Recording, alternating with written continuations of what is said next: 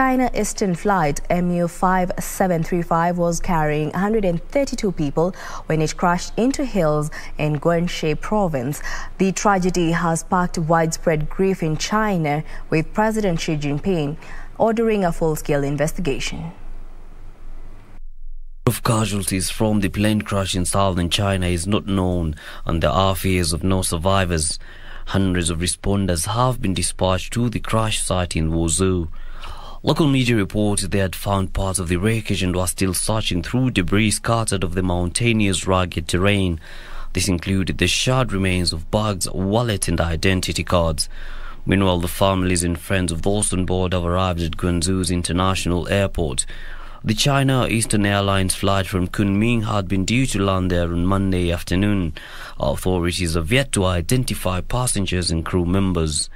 Isfar reporting for Lunchtime News.